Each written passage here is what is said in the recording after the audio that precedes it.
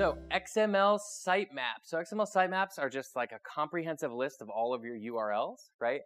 So you can upload it into Google Webmaster Tools, and many different WordPress plugins do this for you if you use WordPress. You can generate a free one at xmlsitemaps.com, but this is just a comprehensive list of all of your pages, right?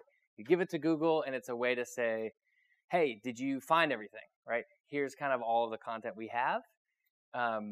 You kind of do this, you tell Google where the XML sitemap is, and then they know to check that either every day or multiple times a day, and they have the full list there.